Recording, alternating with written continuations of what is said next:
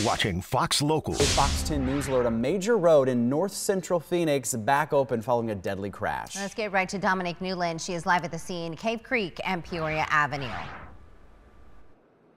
Good morning. The northbound lanes here at Cave Creek Road now back open for drivers. The southbound lane still closed off this morning, but all of this is due to a deadly collision that happened at around 1:30 this morning. We should have some video to show you. So we did get information from police recently, and what they were able to tell us was that when officers arrived, they found a man lying on the roadway with signs of trauma.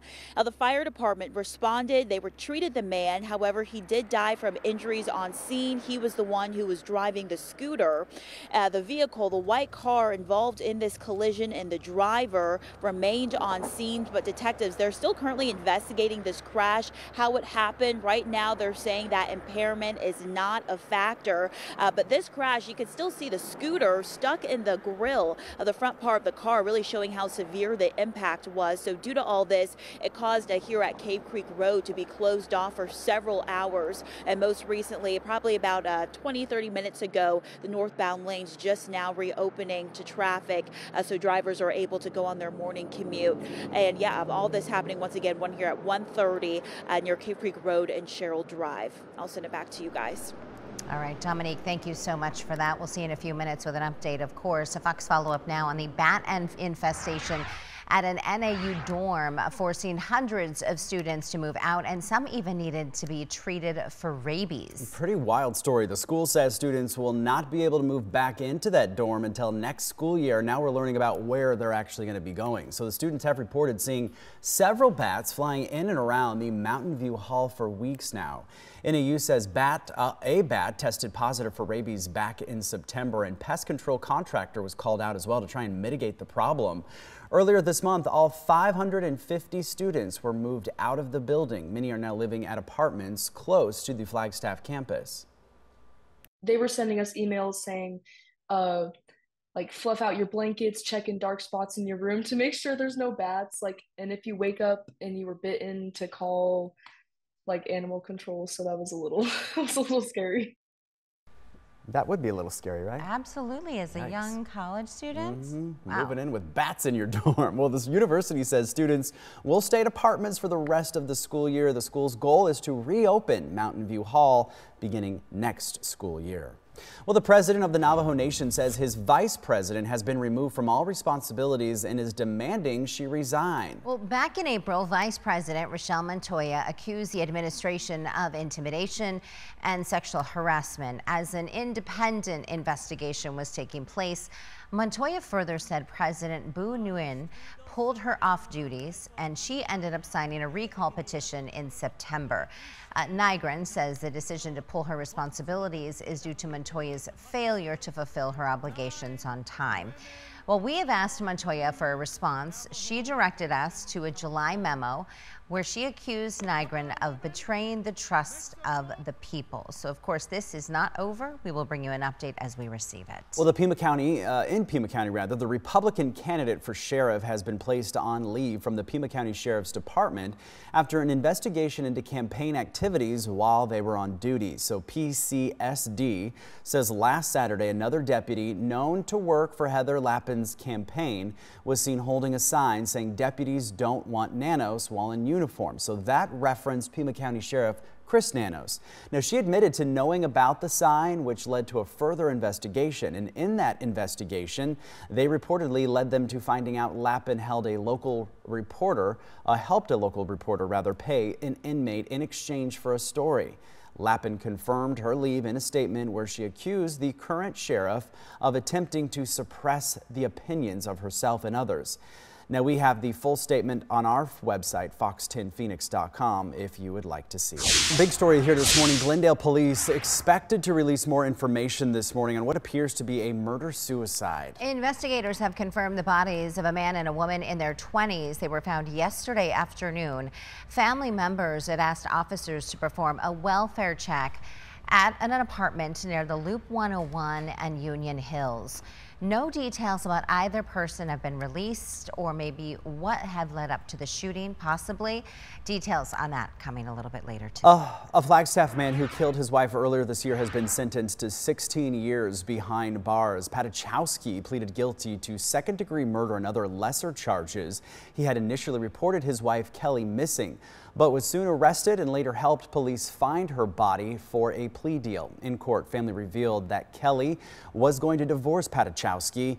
It was also revealed that he texted her mother on her phone to make it look like she was still alive. He also took their children to the lake to look for her.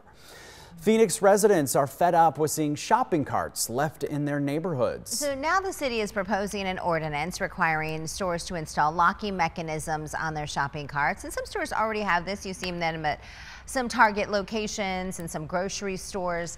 It would also, though, install an electronic perimeter around their lots, or they could face a fine. Currently, residents can call the city to have abandoned carts picked up, but the city wants to find a way to prevent them from leaving store property right there in the parking lot altogether. Security at one store had an estimated 50 carts stolen over the past few weeks.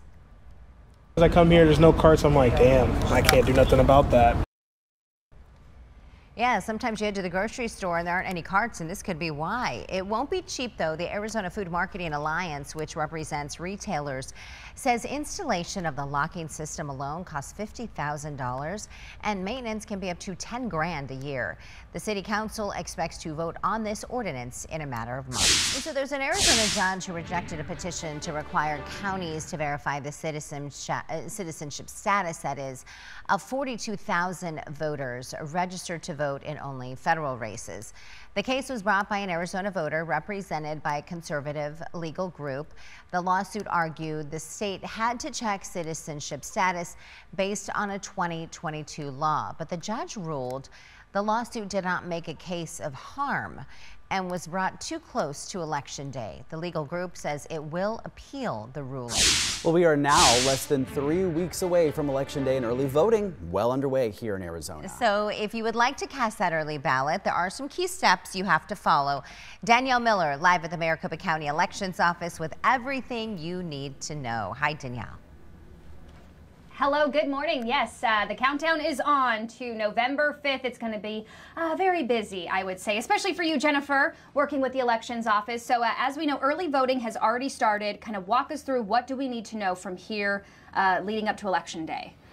Well, we have 12 early voting locations where people can go into any vote center if they are a registered voter in Maricopa County, and they can get that Election Day experience but not have to worry about the Election Day chaos. You've also probably, if you're signed up for the early active voting list, received a ballot in the mail.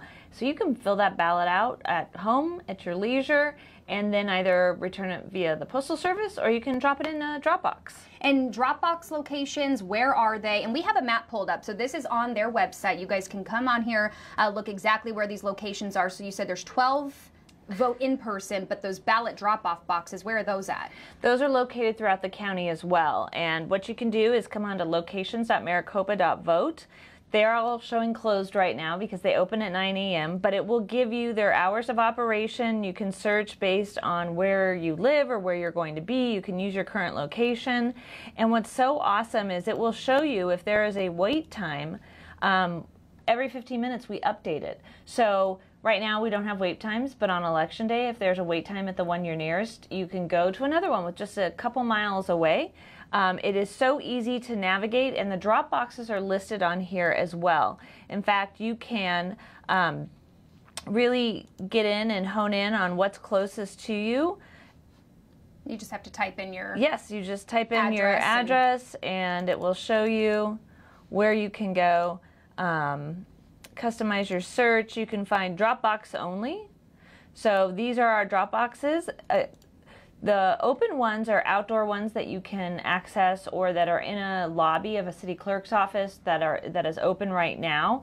And then we have two here, one here in downtown Phoenix and one in Mesa, That's 24/7. So if you want to drop your ballot off for people who maybe work early like you do at 5 in the morning, that drop box is available to you. And so right now you can go to those vote centers and actually vote Yes. if you choose to do so. And you guys are going to continue to roll those vote centers out until Election Day, where all of them will be open then. Correct. We do open them in waves because we don't have a need for all 246 vote centers. That's how many we're going to have on Election Day serving voters. And this year we've got a 2-page ballot. A lot of information. We want to make sure people have the time they need to fill out their ballot. So it will get printed off at a vote center. You'll get your I voted sticker, and you can be on your way. And then you don't have to go on Election Day. And in terms of the mail-in, if I want to send it through the Postal Service, when do I have to do that by? October 29th is the last day that we recommend people put that in their mailbox. It gives us 7 days for the post office to get us the ballot. If it's after October 29th, you can drop it at any Dropbox location. You cannot drop it off all the way up until 7 p.m. on Election Day, but we prefer people do it before that because obviously all those ballots that get dropped off on Election Day still need to go and be processed and tabulated. And that takes a little bit of time, and we want to get results as quickly as possible for these really important races. And if somebody did not receive their early ballot yet, what do they do? If they have not received their early ballot by Friday, they can log on and send an email to voter info. Well, I'm just going to give you the website because it's easier to remember, maricopa.vote. You can find contact information. They can let you know if you need to request a new one, or you can call 602-506-1511. But the post office is still delivering all of our 1.9 million ballots, so we just ask for a little bit of patience.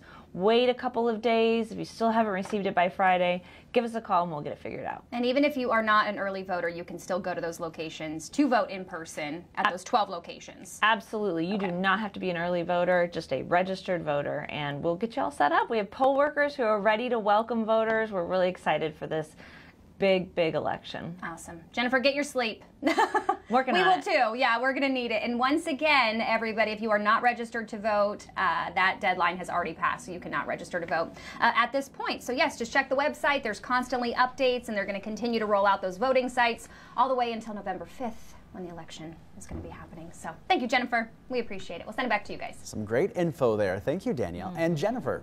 Wealth of knowledge. Yeah, our election workers, they do work very hard. Job. If you have any other questions about how you can vote, we have a QR code here on your screen. Maybe what is a part of that 2-page ballot. There is at least 14 propositions. There's a lot of information to go through, and they will greatly impact how the cities and the states operate. You can scan that QR code there on your screen to learn more. It'll take you to our 2024 General Election Voter Guide. You can find that on fox10phoenix.com/vote.